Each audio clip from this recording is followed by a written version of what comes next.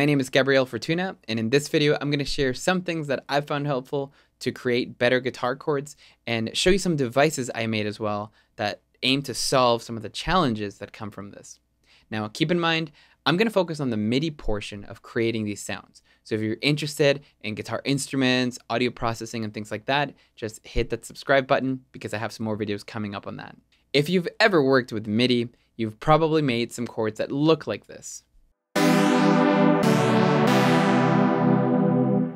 And while this works fine for synthesizers and keys, it's just not as convincing when played with a guitar instrument.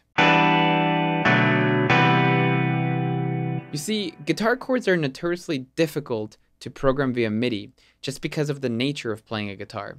So let's take a look at some chords and how they're played on a guitar for a moment.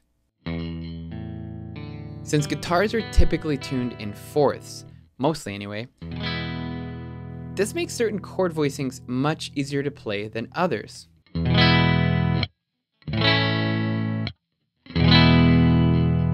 This doesn't mean that alternate chord voicings can't be played on a guitar, it just makes them less typical. This brings me to the first device I'd like to show you. This device allows me to create guitar chords with those authentic guitar voicings that you just heard, all while playing a single note. The note I play sets the root, and then the chord quality will depend on the key that's set. So in C major, playing an E and an A will create some minor chords. But in E major, the same notes will create major chords. I designed the device like this because I wanted to simplify the process of experimenting with different chords in the same key to find the right feel for my songs.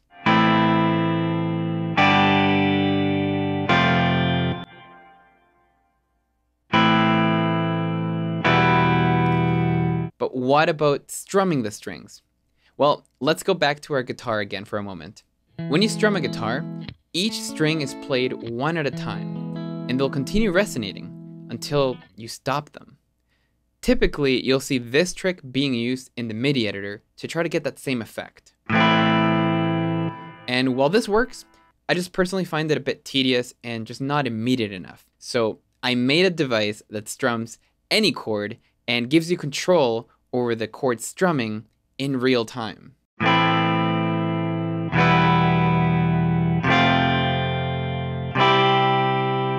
The real magic happens when you pair up the guitar chords device with the chord strummer and just play some notes.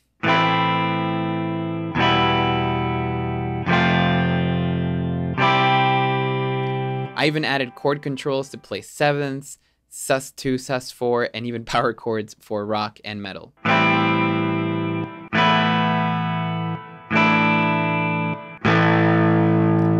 And that's just the beginning of the devices that I've been working on. In fact, I put together an entire collection of MIDI tools, including the ones in this video, that I'm calling the Essential MIDI Effects Pack.